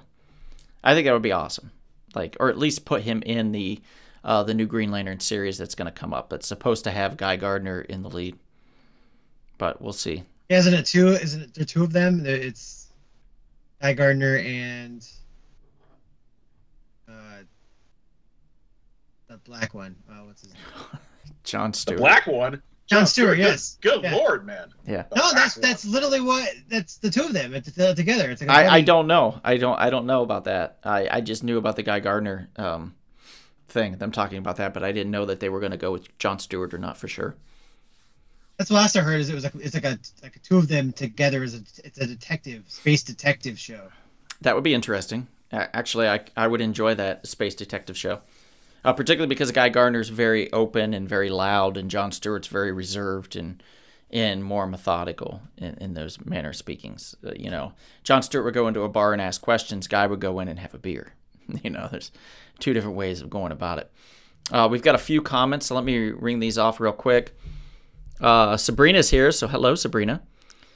Let's see. Sean McGinn says, anybody looking forward to the upcoming Ripley series on Netflix? I thought the biggest problem with the talented Mr. Ripley was Matt Damon cast as Ripley. It should have been Jude Law or DiCaprio. I could see that. Like Matt Damon's... What year was Talented Mr. Ripley? 1997, 98? I think it was right after Good Will Hunting. It was after that. Yeah. Somewhere around there, yeah. Yeah. What's like 98? What's like 98? Yeah, 98-ish. Okay. Sean McGinn says, Kevin, do you blame Jeff Johns for trying to put too much into the film? A little bit of if he had that kind of control. I don't think he had that much control over it at the time. There are a lot of hands in the cookie jar when it came to this movie. A lot of hands in the cookie jar. Yeah. And Sean McGinn says, has a new Hal Jordan been cast yet? I don't believe Hal has. To my knowledge, I don't think Hal's been cast. But we definitely know that Guy Gardner's going to be Nathan Fillion. So that's happening. So that's exciting. And that could work. That could work. So the TV show is Hal and John. No, the Superman movie, Superman Legacy, it has Nathan Fillion. Yeah, that's Guy, right? Mm-hmm. Yeah, that's Guy. So the TV show is going to have Hal, not Guy. Oh, they switched to Hal now. Yeah, it's always been Hal. Yeah, it's supposed to be Hal, okay. Hal and John Stewart, I believe, together. So two of the most boring Green Lanterns. Wow. Just put them together. Great. Wow. So you cool. So you prefer Kyle and Guy together instead? I prefer Kyle for sure. I think Kyle's great, and I think he would work really well with Guy. I actually thought Guy and John worked pretty decent together too. But Hal, no. What about Jessica Cruz? You want Jessica Cruz instead? No, not at all. Simon Bass?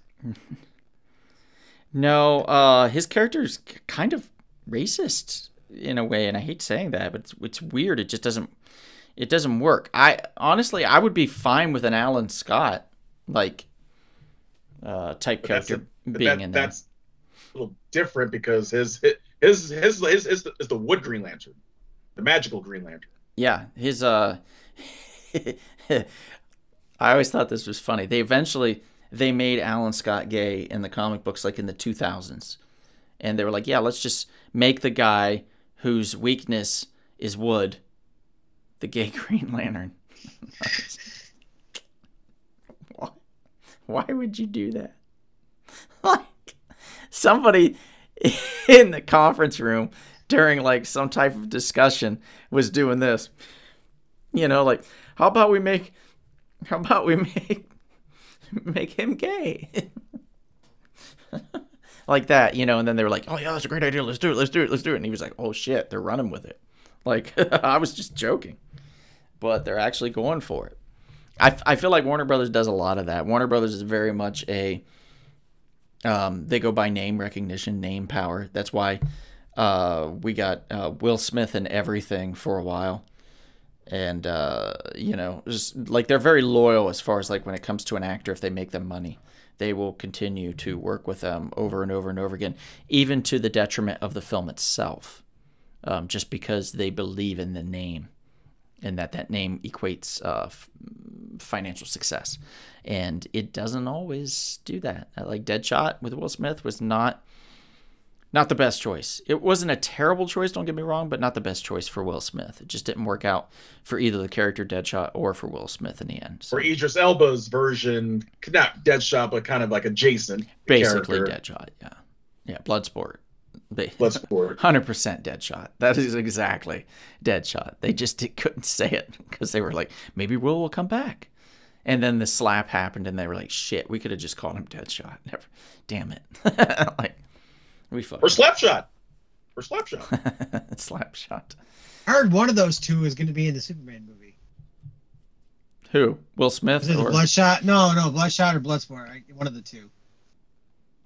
Deadshot or Bloodsport? Yeah, one of them. It's probably going to be Bloodsport, simply because Gunn created that character within the universe of the DC Cinematic Universe. So that's technically his darling now. So he will want to carry on with that character. Yeah, but I don't think Suicide Squad and the first season of Peacemaker are canon. That's what he said. He said only the new season of Peacemaker is going to be in the universe. That makes an interesting thought, since part of Peacemaker's crew and the Suicide Squad showed up to Billy Batson at the end of Shazam 2 and tried to recruit him. So how is that not part of that universe? Unless Billy Batson's no longer, Shazam's no longer part of that. They need to figure this shit out, because like, yeah, this isn't going to work for me if they're like, oh no, that's something separate, you know? Yeah, because I saw something where they're talking about how like there's a newscast of Superman getting shot by a kryptonite bullet. Interesting. Let's see. Mr. Little Big Sean says, weak efforts, suggestions, Sorcy, Boxcar Bertha, Spielberg, Scorsese. Either Tintin or 1941, Hitchcock, Torn Curtain, Lucas, Phantom Menace, just some quickies off the top of my head. Yeah, those are good ones. Sean McGee says, how about Kevin and Donald as Stewart and Gardner? That could actually work. No, I like them better as Thunder and Lightning? No, Beetle. Black Licorice and yeah. Or sorry, Blue yeah, Beetle. Black Thunder turned into Black Licorice. Yes. Jeez. Yeah, I don't know if you guys know this, but I created a web series called The Blue Beetle Ted Kord Returns. There's 4 seasons of it on YouTube. You can check it out under Rumpelspoon Productions on the YouTube page, the actual page where you saw this live show that you're seeing right now, that you're viewing right now, guys.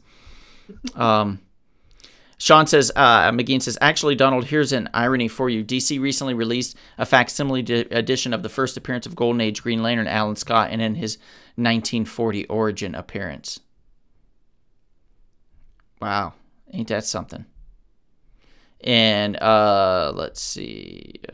We've got Kevin saying a bunch of stuff, so we don't need to repeat it because he's saying it on there. But I think that's it, right? Did we go over everybody? Yes. Yeah. Everybody's done? See? Competent. I pulled through in the end. There was a little rough there for a moment, but I pulled through. I also pulled out, too. Yeah, I was just supposed to say. I just want to thank everybody for being a part of today's show. I appreciate you. So thank you very much. And I just want to thank Bonnie for popping in and being our special guest this evening. So thank you, Bonnie. appreciate Thanks for that. having me again. And I want to take time to thank Uncle Arnie here, who got me through. Uncle Arnie, you're the greatest. But yeah, seriously though, stay tuned next week. Next week, what's next week's topic, Kevin? I think it was something controversial.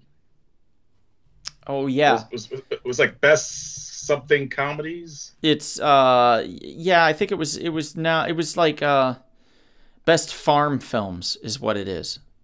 So next week we're talking about controversial farming films, I think. And there's a lot of them. Charlotte's Web. Charlotte's Web's one of them. Oh yeah, Charlotte's Web. There's a ton. Animal Farm, Watership Down, I think. So you name it, like they're all over the place. Lenny and what's it, Grapes of Wrath. Oh yeah. Man. Yeah, true. So we got a ton. So we're going to be talking about that next week. So please stay tuned for that. It's going to be a great one. And that's pretty much it. Follow our sponsors. Follow Half's Hot Sauce, halfshotsauce.com. Or go to splatteredfrog.com. Type in the coupon code SHORTBOX for 20% off your order there, guys. And Chris, what's the name of your travel agency that you work through? Lux Rally Travel. Spell that. LUXRALLY. Nice. Lux Rally Travel. If you want to reach me, you can go to luxrallytravel.com/Chris Turner. And I can hook you up with all the best places for afternoon tea or movie, TV filming locations, historical tours, all the nerdy stuff that you get with travel. All the nerdy stuff and more. Now, no fees, never any fees charged ever. And that's great. Prices. That's great. So you guys hit Chris up, definitely. He planned my trip that I did in Vegas recently. Saved me a bunch of money, and I had a really excellent experience, particularly at a few places. All of the prostitutes he recommended were top notch. What? Just only one of them ended up being a guy. Stellar. What? And even that, that guy just held me. It was nice. But with that being said, thank you all for tuning in. We really appreciate you guys. And if you're feeling thirsty, and perhaps you can have a sentimental but always highly charged Rumble Pop.